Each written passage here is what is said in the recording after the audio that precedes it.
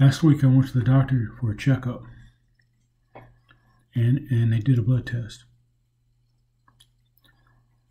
And I went back to a follow-up, and a couple of days later, and the doctor told me to quit taking iron supplements.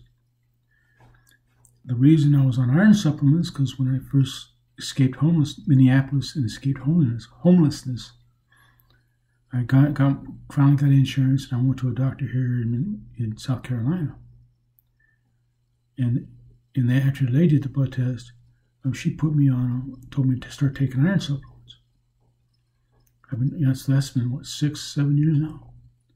I've been taking iron supplements, and not to get gross or anything, but too much iron in your body can lead to some pretty gnarly side effects, and it's disgusting. Well, doctor took me off the iron the other day. Just told me to quit taking it. I took it all out of my pill tray, and I gave my wife the bottle of iron, and I haven't been taking it since Friday.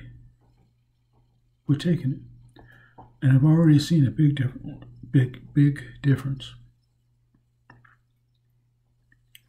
So the point is, talk to your doctor before you take any supplements, and if you see some changes in your bodily functions or anything, stop taking the supplement. Talk to your doctor. And too much iron is not a good thing. Too much excess. If you don't need to take the iron, don't take it. And eat plenty of red meat, some liver every once in a while, and you should be good to go, in my opinion. Talk to a doctor, though. So watch out with the iron supplements, and if you do insist on taking them, if you don't need them, buy lots of toilet paper because you will need it. Have a good day.